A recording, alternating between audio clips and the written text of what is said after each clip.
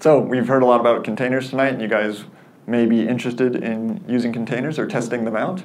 And we at SolarWinds have built a free tool to help you with your journey in containers. So if you've never had containers or never tried containers but want to, we've created this free tool to help you select what you might want to use. So the questions that you'll often have when you're starting out with containers is, which containers am I going to use? Which orchestrator? Which operating system? What networking layer? And we have built this tool to help you find that information out. So here's a picture of the wonderful tool. We call it the Container Network Performance Tool, or CMON for short, which I always think of Jamaica accents. Is anybody familiar with Jamaican accents over here? Where they're like, hey, Mon!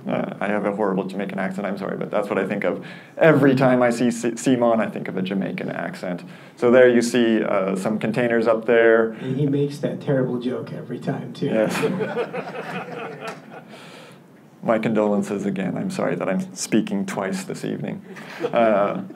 But there's containers. I have a little deployment out and running, and you click on a container and you get its statistics. But as you're running through all of the different choices that you have of a container, you have all of those questions. And so who is talking to who on which container, and which of your containers need to be co-located on which server, and all of that different information. So with software comes a price. So container networking is either simple or complex. You can either have the containers share the host network, in which case it just acts like the host and is able to communicate with the network through there, or you can add in some abstractions. You can have bridge networks or overlay networks, and with those abstractions comes a small software layer that the container orchestrators and the container systems insert in order to provide that functionality for you. But because you're adding a software layer, you end up with some performance changes. So with those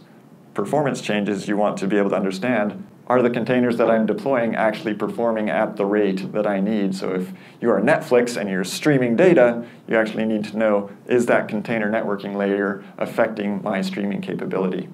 And even if you're not Netflix.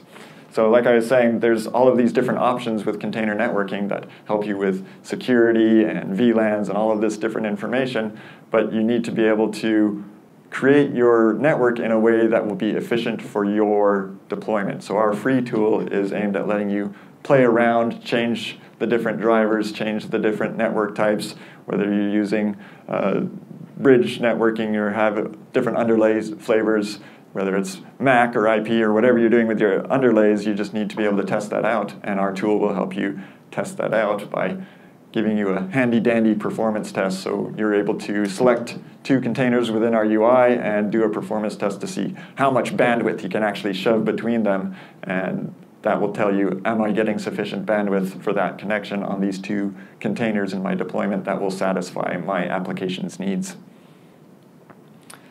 Also, we have built a handy-dandy function into the free tool that is called observations.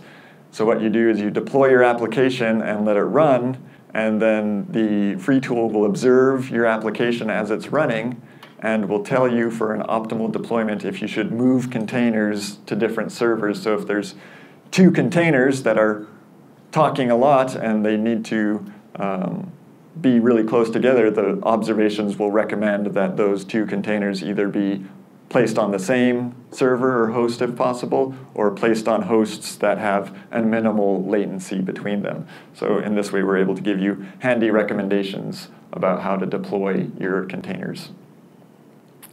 And of course, this is on Docker Hub because we love Docker Hub at SolarWinds, and you're able to just go down and run these from the Docker command and just try them out and give us feedback. We're on GitHub. You can go to github.com/SolarWinds/containers and open up issues, and we will fix them and make you happy because we want you to try out our tools and try out the containers and let us know how to be more efficient at running things within the container orchestration world.